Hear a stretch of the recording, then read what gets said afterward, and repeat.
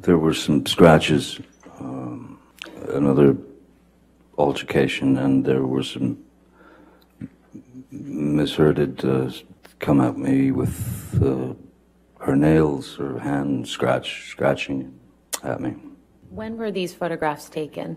Seems to be Christmas, or 10 days before Christmas, December 2015. Mr. Depp, do you remember what led to you having these scratches on your face? This was yet again another confrontation.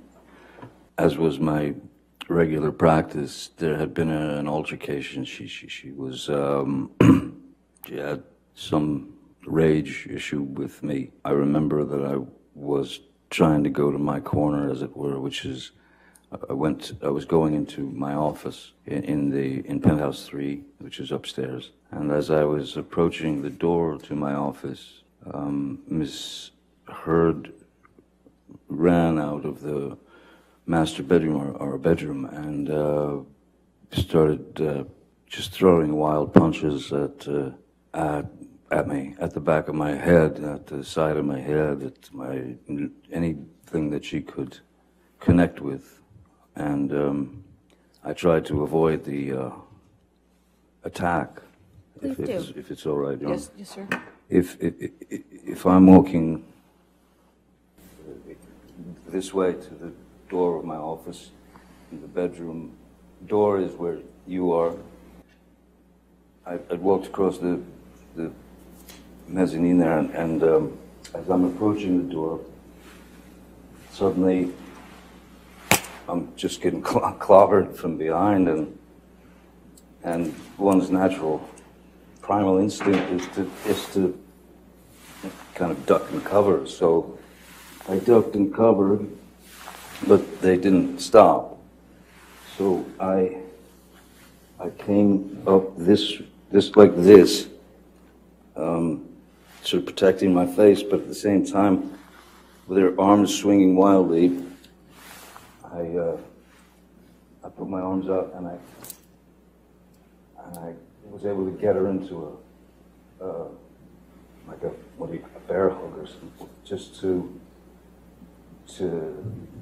stop her from hitting me anymore. And while holding her in that position, she was still trying to, she had her legs, she could kick, she could knee me, so she was still jumping, kind of very angry, very animated. Yeah, it was unpleasant. What happened at the end of that situation? Because of the grabbing of the arms and holding them to her side so that I didn't receive any more blows, and she was still fighting, I believe there was some kind of contact with our heads, our foreheads, as would happen if you're trying to calm someone like that. That was when she accused me of headbutting her, a headbutt, and breaking her nose. There was no blood. I didn't hit her nose. If there was anything at all, it was a bump of, well, I'm trying to restrain her. She's trying to get out of it.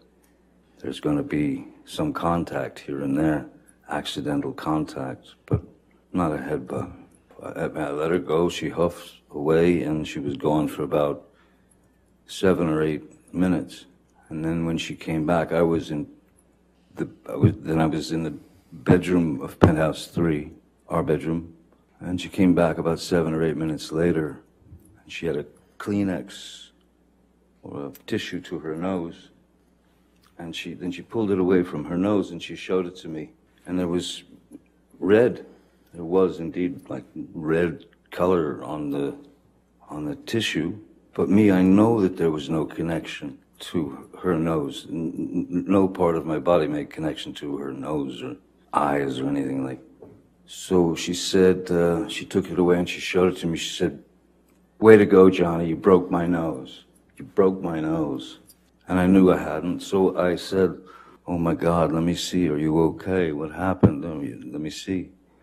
and she wouldn't let me see anything. And so I just tried to calm the situation as best I could. All the while, I was waiting for her to dispense with that Kleenex because I didn't trust it. And so I waited. She dropped it into the wastebasket in her bathroom, or in our bathroom, and left the room. Went somewhere downstairs, I think, I don't know. And then I pulled the Kleenex out of the trash bin, and I inspected it pretty closely and realized that it was nail polish.